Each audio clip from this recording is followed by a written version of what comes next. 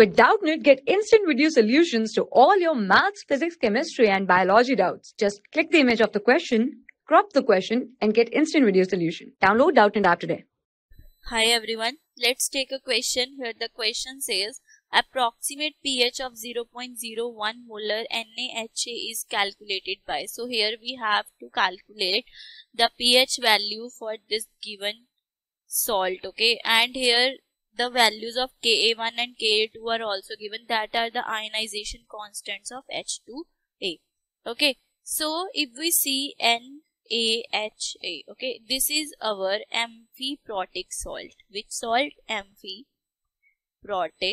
salt. Okay, so what does we mean by amphiprotic salt? Amphiprotic salts are those salts, okay, which act as acid and base, but when it is dissolved in water, okay, dissolved in water, they will act as acid and base both. Okay, so if we see about NaHA, okay, NaHA, so here we have Na will have positive charge, so Ha negative plus H2O in the water, it will form A2 negative plus H3O positive. Here it is its acidic nature, right?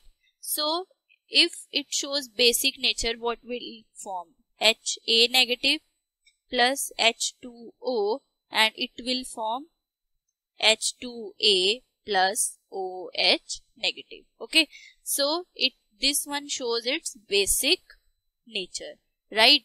So if we write Ka1 and Ka2, or let it be anything else like Ka2 for acidic and Kb2 for basic, because in the question already we are given that Ka1 and Ka2 values, so you can also let it by another name, okay, but remember these doesn't relate with the values given in the question. So from here we have Ka2 is equal to H3O positive, A2 negative upon HA negative, okay, and Kb2 will be, because water is neglected in these cases, so here it will be H2A OH negative upon HA negative, okay, but these things doesn't relate with our these question like when it is dissolved in water or something, because it is just to make you understand that how it is amphiprotic in nature. Okay, so here if this one factor,